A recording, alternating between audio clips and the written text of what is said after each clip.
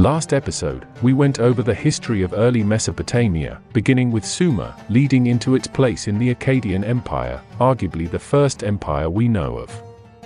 The empire fell after invasions from the Zagros Mountains, leaving Sumer to reign again with an empire of their own. This lasted until the Elamites sacked the city of Ur, ending Sumerian hegemony forever. But the Near East was host to numerous other civilizations as well.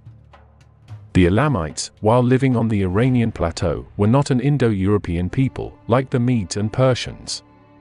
They had been present there before the Aryan expansion that brought over the Iranian peoples and those who would settle in North India.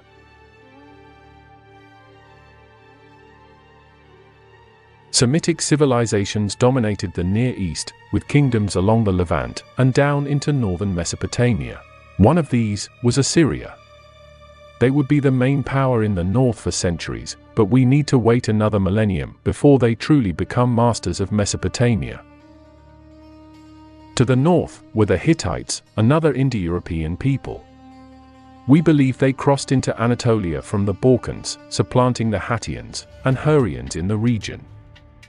To the south was the ever-present land of the pharaohs. It was among these players that the next chapter of the Near East would take shape. With the Neo-Sumerian Empire dissolved, this power vacuum had to be filled.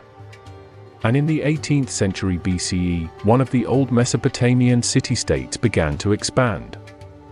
Babylon was under the rule of the Amorites, a Semitic peoples from the west, and would be destined for great glory. Under the dynasty's sixth king, Hammurabi, Babylon went from a town to a truly remarkable city. After driving out the Elamites back east, Hammurabi would take control of southern Mesopotamia, then head east towards Elam, and then north, up the Euphrates. Putting the Neo-Sumerian Empire to shame, this first Babylonian empire was the first to unite all Mesopotamia since Sargon of Akkad. Because of this reach of the empire, Hammurabi instituted what would be his most famous legacy.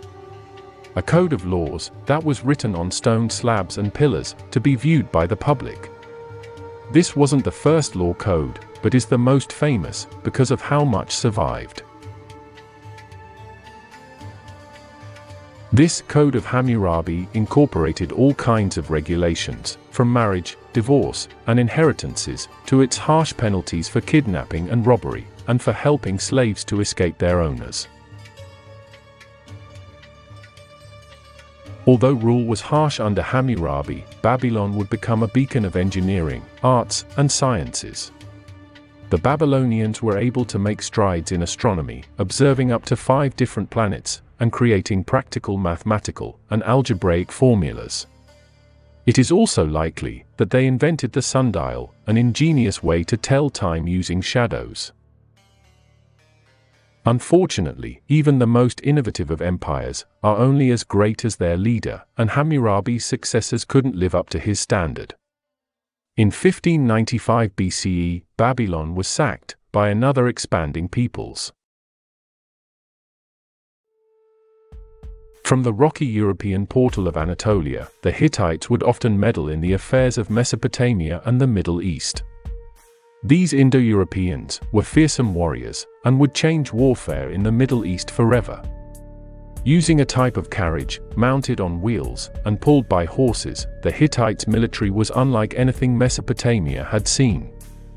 These chariots were manned by 2 soldiers, one to steer the horses, and one to inflict missile damage to the foe. Sumer had utilized chariots in the past, but these lumbering 4-wheeled contraptions were less mobile and pulled by donkeys, as horses were a rare commodity. We suspect these weren't used during actual battle. The sack of Babylon was one of the highlights of the Hittite civilization, as they would fade into obscurity for the next couple of 100 years. That is, until the 13th century BCE. They would return to conquer Anatolia and regions in the Levant. Their success this time was attributed to their development of iron weapons, which was more readily available than bronze, an alloy needing both copper and tin. Though their expansion went fairly smoothly, the Levant led them south, and towards a power that was also in a new period of expansion and was ready for conflict. Egypt awaits.